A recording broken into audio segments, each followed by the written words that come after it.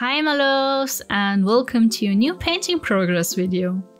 In today's video I'm about to color the Patreon postcard I drew for February with gouache. But before that I'm filling the remaining pans of my new gouache palette, which I still was compiling.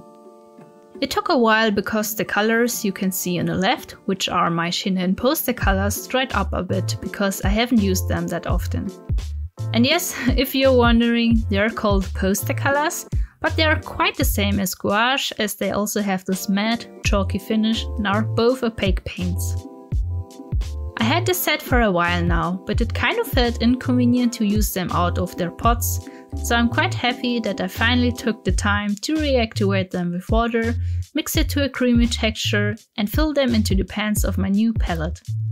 It was indeed a really long process because I had to go and clean the end of my brush all the time, but I'm just very glad that I didn't have to throw them away like for example acrylic paint tubes, because when those dry out they're not usable anymore. However, this is how my finished gouache palette looks like now. I sorted all the colors to my liking and now I just have to clip back the plate into its pink cute metal case. Let's start with the drawing. It looks like I'm creating my line art with a dark red colored pencil on top over my sketch, which I created in an orange color. But in reality, these will be my guidelines when I start to color it, because they will kind of get covered with gouache since it is, as I already told you, an opaque paint. That's why I'm going to add my true line art in the very end after I finished filling in all the base colors, shadows and highlights. And therefore I'm going to use a very thin brush and add all the finishing touches, including the line art with some darker gouache colors and colored pencils. I always start with the skin, so I'm pre-mixing a light yellow-orange color and some darker orange to pink shades for the shadows. Since I don't want to run out of a color and require to mix the same shade again, I'm trying to create enough of the mixtures.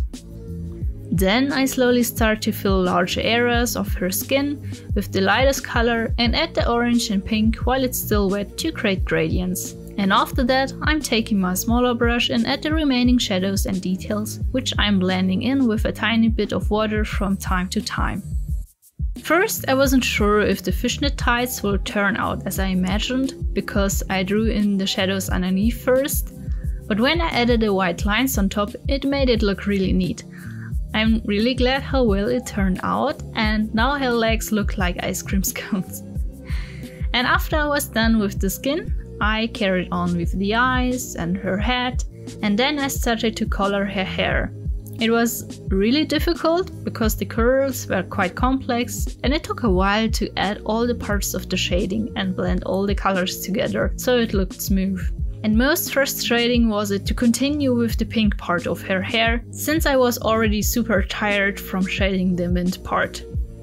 At some point I also needed to get back working on her eyes and finish them, because they looked a bit scary without eyelashes, etc. But after I went to sleep I felt a lot better, so guys, don't overwork yourself and take breaks. Shading her pants was so much more fun, and maybe at this point I already got used to the coloring process when using gouache. Sadly, I couldn't film the whole process until the very end because I already filmed for so many hours, but here's the finished illustration. I really like how the mixing palette looks with all the pink and teal colors in it, and I also wanted to show you this huge jar of white gouache paint which I bought in Russia a while ago, as I already thought to myself that I would need it in future, and I was totally right, because I needed so much white to create all these pastel shades here. And yeah, I also kept the background pretty simple because I already worked on this piece for so long and I was kind of scared to overpower the character drawing, so I created this heart template out of paper and used it to create this even heart shape in the background. I really hope you like the result, and if you're interested in my digital and physical rewards, you can always check out my Patreon in order to support me.